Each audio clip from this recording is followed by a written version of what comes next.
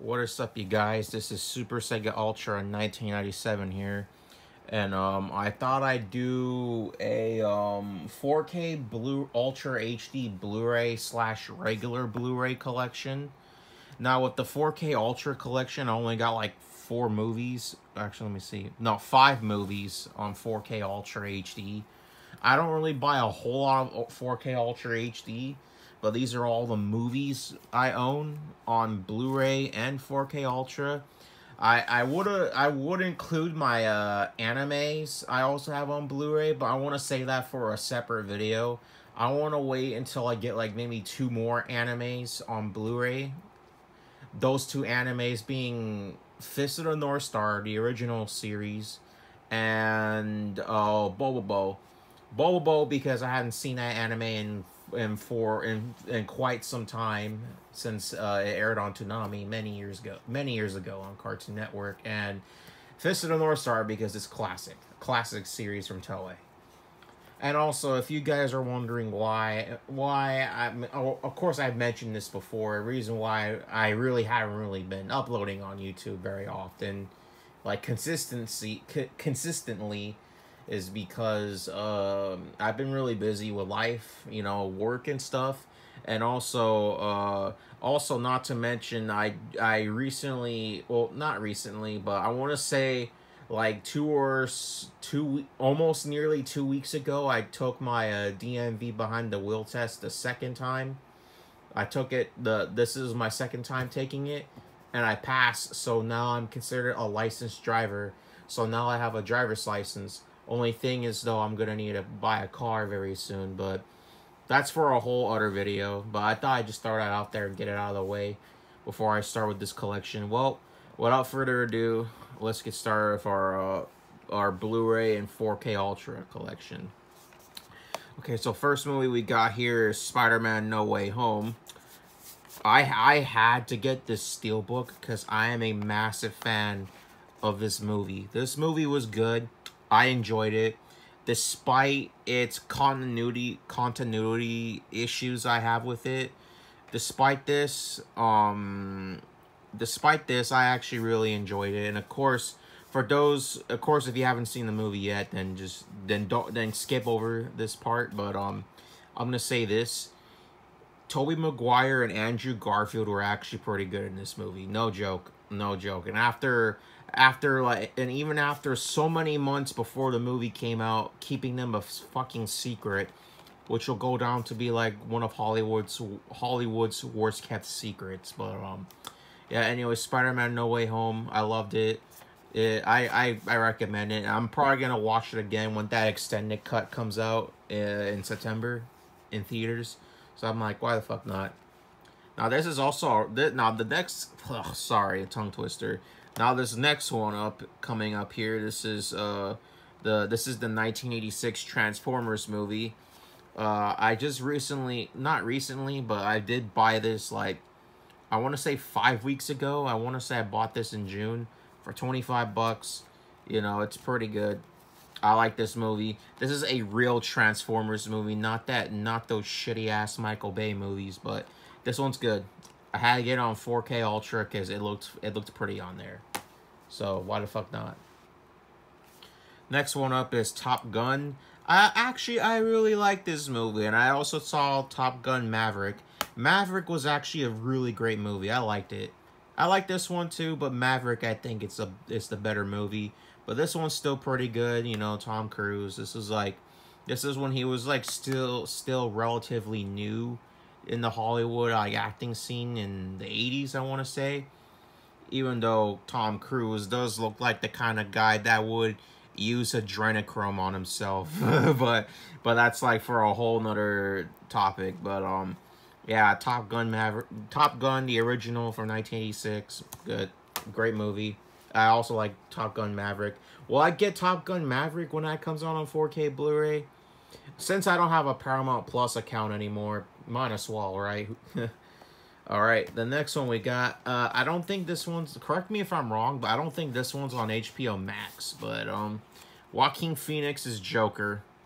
What do I gotta say about this one? This is a great fucking movie. This movie is a fucking masterpiece. Although I will say there is a sequel in the works. Joker 2 is in the works, supposedly at Warner Brothers, but it's rumored that not only is Harley Quinn going to be in the sequel, but she's going to be played by Lady Gaga, and I really don't, Lady Gaga, I think it was, and I honestly don't know how I feel about it. I don't know how I feel about that, but yeah. Anyway, and it's also going to be a musical as well, but anyways, this movie is a masterpiece. I really recommend it. If you're like a fan of like the Batman mythos and Joker's mythos, I recommend it. Great movie. Terminator 2 Judgment Day, the fifth and final 4K Ultra HD Blu-ray I have, and this movie I don't care. This movie is fucking great. One of the best. This was actually the last time the Terminator series was actually pretty good, because after Terminator 2, everything after T2 is just gay and fucking garbage. But yeah, Terminator 2 Judgment Day. The first movie and the second one are like the only two good ones. Anything after this is, of course, diarrhea. But yeah, all-time classic right there. Now we get to the Quentin Tarantino movies. Inglourious Bastards. Have not seen it, but we all know that it's a pretty decent movie. One of my favorite movies from Quentin Tarantino. Yes, I like this one more than the Kill Bill movies, actually, and Reservoir Dogs. And this is Pulp Fiction. This movie is a fucking masterpiece. I love this movie. This movie is great. I recommend it. Such an awesome movie. In fact, when this movie comes out on 4K Ultra, the day this movie gets a 4K Ultra HD release, I am so buying that shit. I am so buying that shit, because it's a good movie. What else do I gotta say about Pulp Fiction that hasn't already been said? Masterpiece of a movie. I fucking love this movie right here, man. Even though Quentin Tarantino is a piece of shit, like Dan Schneider, because both of them did go to Epstein's Island for God knows what, I still like Pulp Fiction. You can always separate the art from the artist, as they always say. And of course, there's his first movie, Reservoir Dogs. This one's pretty good too. I like this one as well. Not my favorite. I will have to say this is my second favorite, but not my all-time favorite. Like I said, Pulp Fiction is my all-time favorite. But this one's also pretty good. My biggest issue I have with this Blu-ray release of the movie, or at least when I was watching it, I think it was on PS5 or PS4. When I was watching the movie, like every so often, there was like this little trivia quiz thingy about the movie that shows up while you're watching the fucking movie. I'm like, what the fuck, man? I just want to watch the goddamn movie. I don't want to watch this fucking, like, I don't want to have that trivia shit all over when I'm watching this movie. And it's a good movie, though. I do like Reservoir Dogs. Reservoir Dogs is pretty good. Avengers Endgame. Now, this was before Disney Plus, and this was before I even had access to a 4K. Or actually, before I had access to, like, you know, the Xbox One X and all this other shit that can play 4K Ultra movies. But before that, I had to get Avengers Endgame. Now I really don't really need this copy anymore. I'm actually thinking about giving it to one of my friends, but now you don't really need to own this, because now the movie, now you can just watch this on Disney Plus, which I can just already do that. But yeah, Avengers Endgame, great. Pixar short film collection. I got this along with Reservoir Dogs and Inglourious Bastards and what have you, and all of them all together costed me like $15 for all three. So I decided to get them, and you know, it's a Pixar short film collection, so you know, I got that. V for Vendetta, Watchmen, and Constantine. V for Vendetta I have not watched, but I heard a lot of good things about it. Watchmen, also another one I have seen little snippets of, but I haven't seen the whole thing. One of these days I'm gonna have to make time to watch Watchmen, because I hear that's a great movie. And maybe even Constantine. I don't know what that one is like, because I've never even seen Constantine with Keanu Reeves, but you know, yeah. The next one up we got is, of course, the third movie in the Evil Dead series. This is Army of Darkness from 1992. And of course, this is from director Sam Raimi, who would also later go on to do Spider-Man, which is obviously what's going to come up next. But anyways, this movie is fucking good. It's great. I like it. It's overall a good time. You know, I definitely need to get my hands on the other two. If the other two have like a 4K Ultra shit going on, then I might pick them up, man, because they're good movies. Anything's better than that shitty 2013 remake. Oh my god. But anyways, Spider-Man 1 and Spider-Man 2. You notice I don't have Part 3 because Part 3 is utterly atrocious.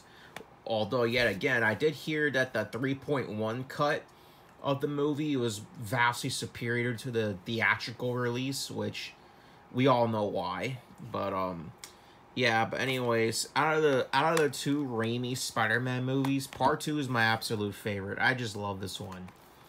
I vaguely remember the day I saw this movie in theaters. It was 2004. I was only 7 years old at the time, and I remember just loving every minute of it. This was, not only was it just your typical superhero movie, but it's also like a superhero movie that like deals with how is he able to keep the persona, how he's able to live a double life, and how it's getting to him, and it's hard for him to do so.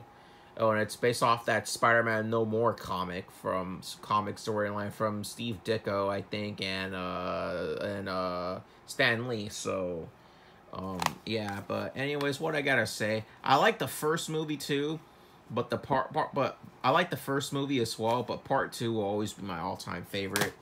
Those movies were my childhood. I just love those movies. Sorcerer and the White Snake. I haven't watched it, but I hear it's like a really decent kung fu movie from Jet Li. Then we got King Kong vs. Godzilla. You know, what I gotta say about this one. Before you ask, no, this version does not contain the 1962 Japanese version. Which, of course, we all know the Japanese version, Godzilla wins, while the US version, King Kong wins. And this is the US version of that. Next one up we got is, of course, Ghostbusters, the 1984 movie. I like Ghostbusters. I love this movie. This movie is pretty good. Say what you want about Part 2, but I think Part 2 is a fun popcorn movie. Yeah, it's not as good as the original, but I still like Part 2 a lot. Way better than that god-awful 2016 train wreck with the female Ghostbusters. As for Ghostbusters Afterlife, that one was pretty good. I like Ghostbusters Afterlife. I recommend that one a lot if you're a diehard fan of the series. So, yeah, but anyways, the first Ghostbusters movie, classic. Notorious, which I bought for like $5 in 2015. So I've had this for nearly 7 years, and I got it for $5 at Big Lots. I vaguely remember watching this on my iPod once for Christmas of 2010, and I remember I was watching, like, it was like one of the sex scenes, and my mom saw what I was watching. She was like, "What the fuck are you on, dude?" But yeah, but anyways, it's an okay movie. It's like a biography type shit with like that's like a reenactment of what happened during the life of Notorious, you know, Biggie Smalls. Epic. I've seen it once, and it was alright. Then this is Family Guy Something Something Dark Side. I've had this Blu-ray since Christmas 2009, and I still have this Blu-ray copy since. And you know, this is the Family Guy parody of Star Wars: Empire Strikes Back. We all know how good that movie is. I own the Unaltered trilogy on VHS. Although via the 1995 version of that release. I do plan on getting the 1988/1992 versions of those tapes one of these days. We'll see. But anyway, Freddy vs. Jason, you know, I watch this one from time to time on Halloween every year sometimes.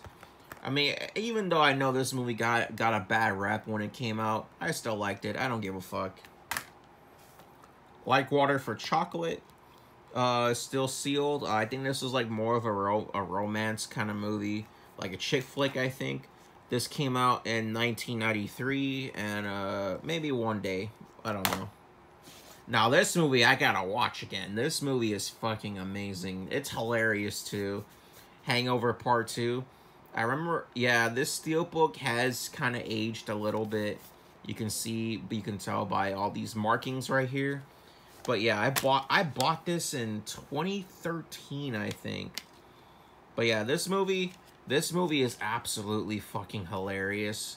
I recommend this to anyone. I gotta sit down and watch this movie again. This movie is fucking hilarious. The first Hangover was good, but I think Part 2 was the best. As for Part 3, I heard Part 3 sucked ass, but yeah. Ratatouille, I had this, just like Family Guy, the Family Guy Blu-ray, the something Dark Side. I've also had this Blu-ray for quite some time. I think I remember my uncle bought this for me on my birthday once when I was like 10, 11 years old, when I was like still a kid. Keep in mind, this was like pre-Disney Plus, so you know. Yeah, this is like before like Disney Plus like really was a thing, but yeah, I've had it since, and you know, it's Ratatouille. You know, Conan the Destroyer from Arnold Schwarzenegger. You know, the second Conan movie.